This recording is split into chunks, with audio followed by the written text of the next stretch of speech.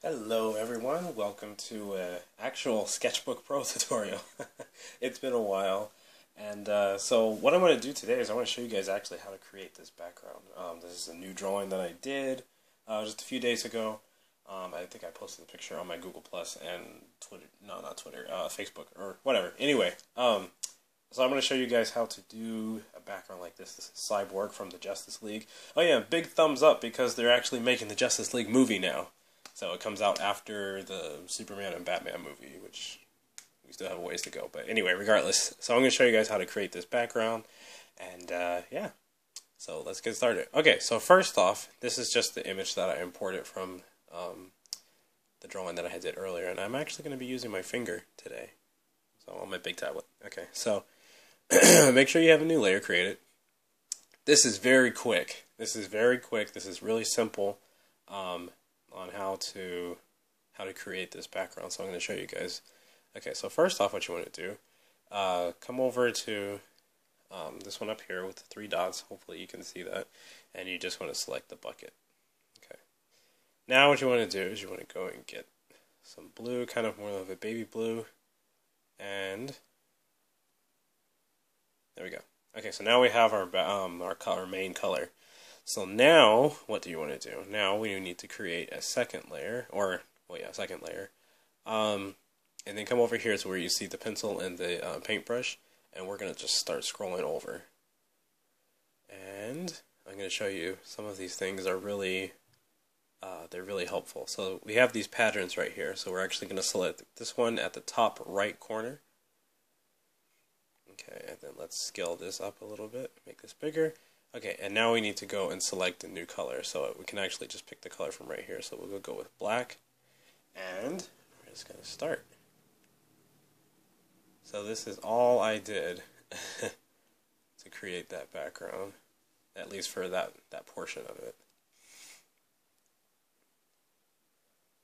So now you can kind of pick whatever pattern you want as far as for like, not the texture that we're drawing with, but just as far as like, where you want it to fill in on the screen. So you can just, that's kind of just up to you.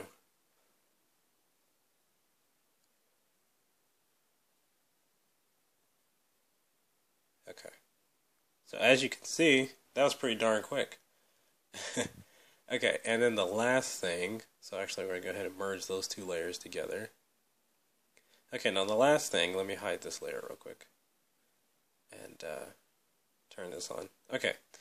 So, now mind you, the reason why there's more blue around him is because, well, I purposely did that, but, you know, we don't have his, we don't have the character or anything, so we're just literally doing the background. But now I want to show you how I did these, like, lightning bolts and stuff, which is extremely simple and very easy to do. So, let's go ahead and hide this one and unhide our other layer, and create a new layer, and we're going to go back and we're going to get the airbrush tool.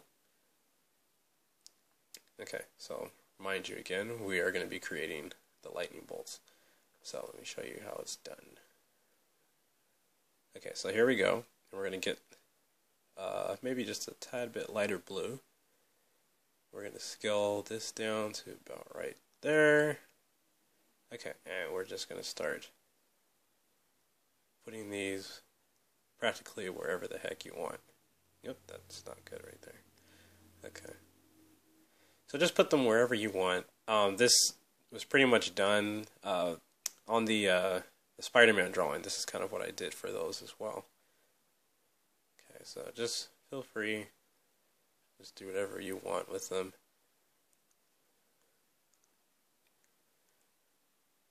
Just put them wherever. It doesn't matter really.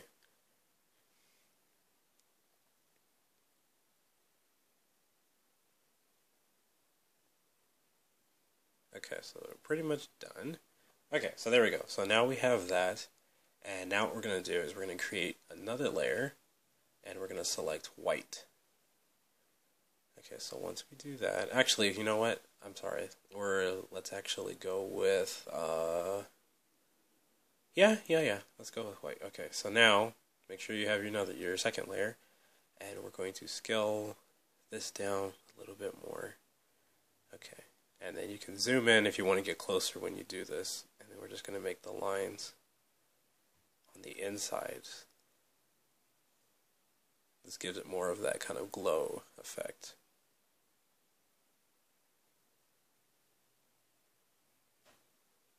Make sure we're doing good on time. And okay, we're good.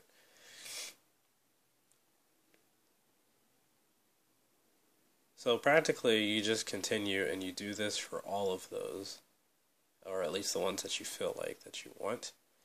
And so yeah, so you can just go ahead and just finish and just do all of these.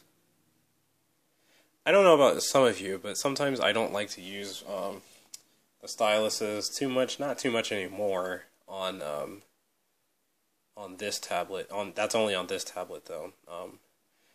And it's just because I think the S Pen on the Galaxy Note just kind of spoiled me, so I pretty much only draw on that tablet now. When it comes to like using a stylus, when I use this tablet, I pretty much just use my hands, which it takes a while to get used to, but it does happen. Okay, so anyway, regardless, you can keep on going. I'm going to skip up. I'm not going to do every single one of these, but one thing you might want to do is you might want to add just a few little of these just out there, here and there. And you can get as fancy as you want with this. One thing that I like to do too is, well, I'll show you in just a second. Okay, so let's just call it for right there, and let me create one more layer underneath our first layer of the electricity looking stuff. Come on now, this tablet is slowing up on me. Okay, so now I'm gonna get more. Let's go with that color. Hopefully you guys can see that. Okay, and then underneath that layer, we're gonna put another kind of glow kind of effect behind all of those other ones.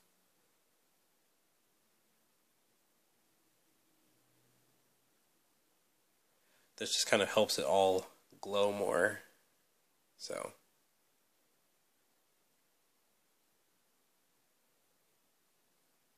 as you can see, this really doesn't take that long at all to do. You can do this.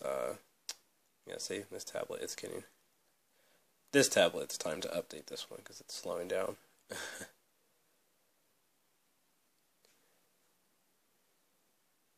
Okay. So, all right. So as you can see, that's pretty much how you do it. Again, like I said, you can get as fancy as you want with it, but those are the basic steps on creating that type of background. So if you have enjoyed this this tutorial, feel free to let me know in the comment section below. And yeah, so I hope you guys have a good rest of your day, and don't forget, if you like what I do on my channel, feel free to subscribe. And yeah, and to all the new people that have been subscribing, I thank you very much. It's very encouraging. So with that being said, I will see you guys in the next video. All right.